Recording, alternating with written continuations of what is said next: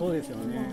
ここもすごいんですけども、細く収穫してきて、それをちょっと料理に使ったりもするんですけども、それが私が女性の方に出演をして、やっぱり5月、9月にすごい日が変わったので、いちごがなってます。あそこのいちご、去年の9月ぐらいですね。それぐらいのですね。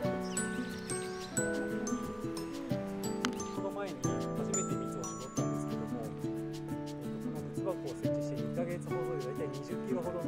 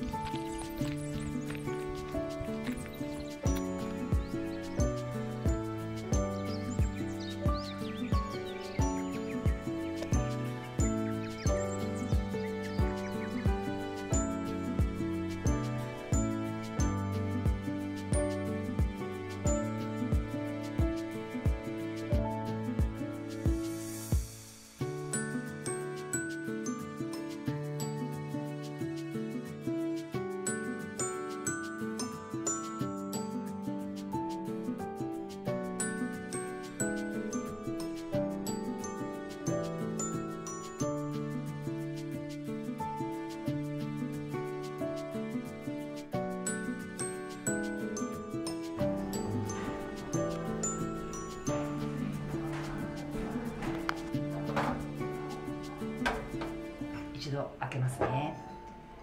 こんな感じ、二重の蓋になってます。開けるとお米のご用意がされております。1合炊きの釜で1合のご用意させていただいております。早く美味しく炊けると私言いました。大体なんですが17、18分ぐらいかなで炊けるかなと思います。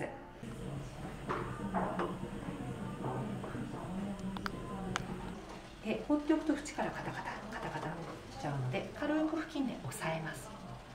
そして火をごく弱火に落とします。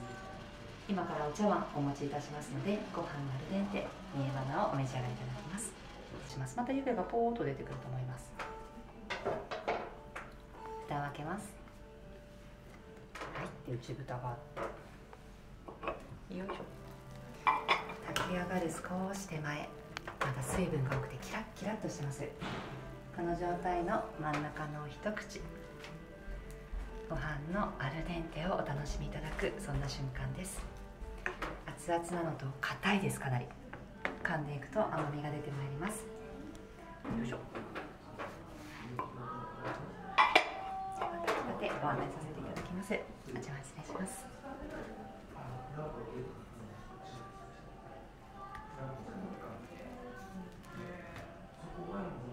いい感じにお焦げが取れそうです。